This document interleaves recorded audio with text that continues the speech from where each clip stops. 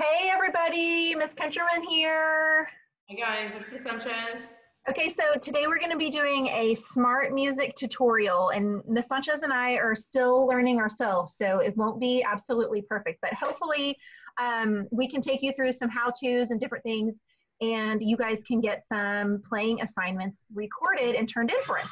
So first things first is to go to your Google Chrome app there and then type in smartmusic.com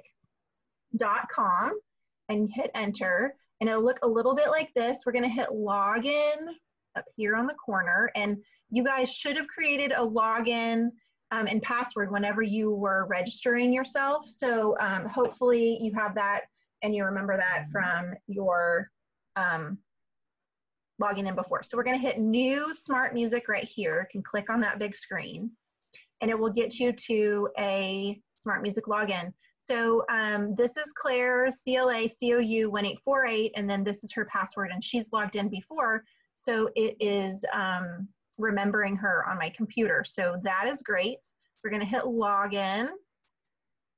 Clearly you'll type your own things in there, right? Awesome, and so then you have some assignments here that Ms. Sanchez and I have created for you. And so the one we're going to go over today that we would like for you to record and turn in is the 182 Essential Elements Surprise Symphony. And if you remember, we did a video instructional in Flipgrid of last week on the same one. And so hopefully this is going to help you to be super successful in smart music while playing these notes for another week. So, yes. You're in the beginner class. Yeah. So this assignment was strictly made for beginners. The other classes are gonna have assignments that are for them. So just don't get confused when we go through this one if you're not a beginner. Okay. Or how to. Yes, so true, so true. Thank you so much for saying that. Sorry. Okay, so you're going to go to your assignment and go right here where it says start and click once. And then you need to hit instrument and pick obviously your instrument. So it's your clef and your notes. And my daughter plays viola. So I'm going to click viola and hit OK. We're going to load. And so then Ms. Sanchez has written these awesome general instructions for you. Each of them will have specific things for your assignment, okay? So she says this is in the key of C major, so be sure to play F natural and C natural with the exception of a few accidentals. Be sure to bring out the different dynamics too. So for your part instructions, the real tempo is 88, so you can adjust the tempo, and we're going to show you how to do that for practicing. And we'll talk about that when we get in there. So your rubric points are going to be 100. You're going to try to get 100, and you can do that multiple attempts. So we'll show you that too. All right, so close that instructional window. And then we have the surprise symphony. So you have your part here and the cursor. So it's going to start on beat 1, and this blue line is going to move for each beat. Right, Ms. Sanchez? Yeah. So before you start, it's smart to go ahead and tune yourself. And smart music has this little tuning fork. And I know that looks strange to some of you guys. It's an old school way of tuning.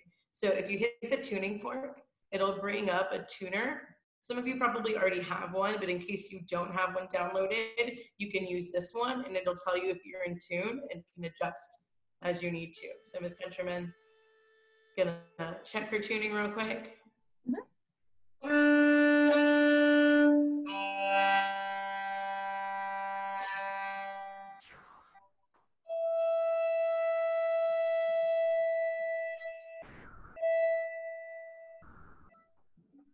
Great, so you want to be in tune. That way it picks up the correct pitches, okay? All right, so she's done tuning. And so we're gonna talk about some of these options that you guys have at the top. So on the far left corner, you have what we call accompaniment, and that's where you can turn down or turn up the amount of sound that you hear from other instruments, just kind of like you would have an orchestra. So we're gonna move it towards the top so that we can hear the accompaniment. Across from that, you have your own part. If you don't want to hear your own part, you can turn it off. But if you actually just want it to play along with you because you need the reinforcement, then that's fine too. And then same with the metronome volume. You can turn it up if you need it to be louder, or down if you want it softer. And then the cool thing right there next to the metronome is the subdivision. So in class, a lot of the time, we like to turn on the eighth notes so that you can hear the in-between beats. Ms. Countryman was playing with it earlier, and she felt the subdivisions were really helpful. But if you don't want them and you just want the beat, you can turn it off. So right now, the subdivisions are on, okay? So those are all the little options you have as far as your part and accompaniment and sound. Then underneath, right there, it says 75 because the metronome is set at 75. You can adjust that too as you need. So if she goes up, right, it's still, it looks normal, but Miss Countryman, can you go down underneath 75 and it turns red? So we set parameters for you guys because we want 75 to be the slowest that you record your performance at. You can still practice it at lower tempos, but 75 is going to be the lowest tempo that you can play this at, okay?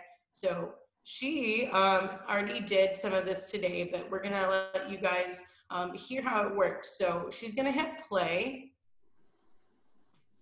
or actually you're going to record, right, Miss Countryman?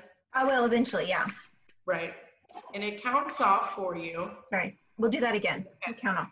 So you're going to see like a 1, 2, 3, 4. And let's turn subdivisions off for just a second so you can just hear the main beat, 1, 2, 3, 4, and you can see how it clicks together. Here we go. 1, 2, 3, 4.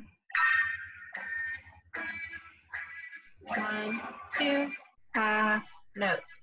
1, 2, 3, 4.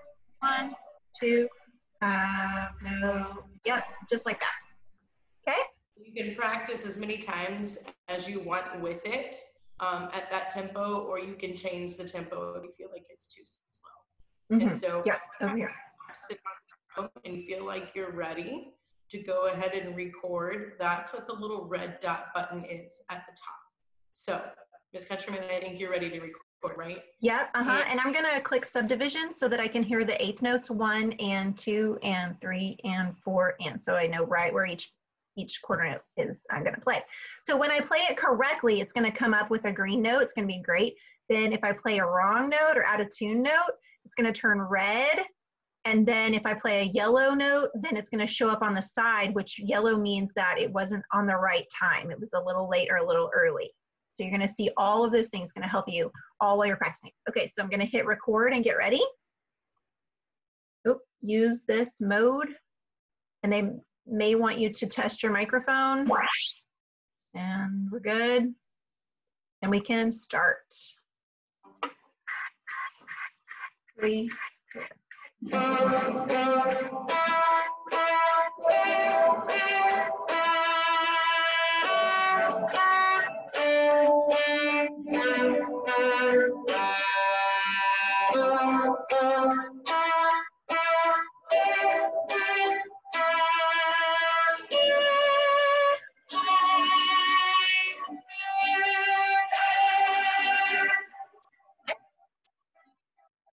All right, so see some good stuff in there. See some greens and some reds and some yellows. Yeah.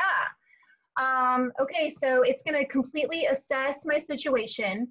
I did not play the whole thing, so if I went all the way down here to the bottom note, it would give me out of 100 points, you know, how I scored. So I stopped early, and so over here on this little green checkbox, it says that I got 34%. Correct. So if I had gone down to the end, you would see more of like a out of 100%. So I don't like a 34. That's my grade. I don't want a 34. So I'm going to try to record it again. You could either save it, and I would suggest you could save them for sure. And this time I'm going to delete it because I know I don't ever want to turn in a 34. So I'm going to delete it.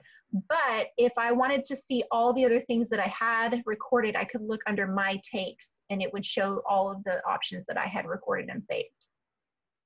So anyway, if I wanted to submit the assessment, I could submit this to the teacher, and then you would send it to Ms. Sanchez and I, and we would see it. Yep. So you should take it as many times as you can to ensure that you get a good grade. But of course, if you're cool with like maybe a 95, 96 and you're ready to turn it in, then that's totally fine. This is a very short one. We are going to give you a lot of different little assignments just like this. But this is so that you guys can kind of use it to help you practice. There's also little things that we didn't talk, Miss Countryman, like the loop right there at the top. Mm-hmm. So if you click on it, say, hey, I keep messing up measure 9 and 10. I hit loop, and then you can set at the top the measures that you want to loop over and over so that you are just practicing those measures. I guess you have to slide it all the way down. Sometimes it's a little tricky. It's okay. We can pick different measures. It doesn't matter. Okay, I don't know how to get down to measure 9. Sorry, but you could loop. You could loop measure 4 and 5. There's got to be a way. Yeah, you got to get a 3 and 4 and.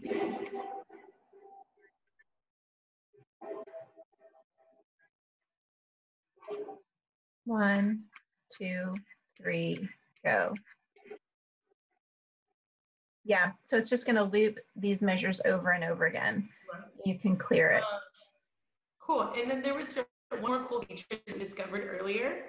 So right now she's clicked on this note right here, and there is a little tool right there at the bottom that you can click on that'll help you figure out where that note is on your instrument.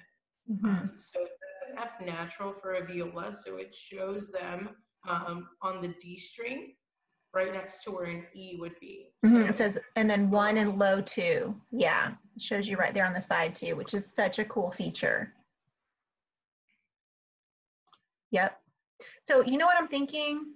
If you click on the measure you want to start in and then you hit set, that's how you can manipulate how far you want to go with your loop. Yeah, for practice, but you have to click on that measure first, and then you can drag the second one where you want it to go. Yeah, so click 13 and then set, and then you can, pull it, and then it'll play just these 2 measures over and over again until you hit stop. So there you go. Good to know. And you can clear it when you're ready. Yep. So we hope that this was a little helpful for you guys. I know it's totally different than what we usually do in class, but hopefully the little features within Smart Music will guide you so that you can practice with it, and then of course record when you're ready. Anything else you want to say, Miss Countryman? It does not work on a cell phone. So you need to have Smart Music on a computer or a laptop. So if you're trying to view this in Schoology and want to do it that way, you're gonna have to go through something other than your device. So yeah, and use Chrome when you do it, right? If it turns out that you cannot do Smart Music, we definitely want you to message us and tell us that. I will create a Flipgrid for you to record your assignment there so that you can still participate, but just not using the Smart Music feature. But let us know, please. Okay. All right. Well, thank you guys for joining us. Hope this was helpful, and let us know if you need anything else. Okay, bye. Miss you.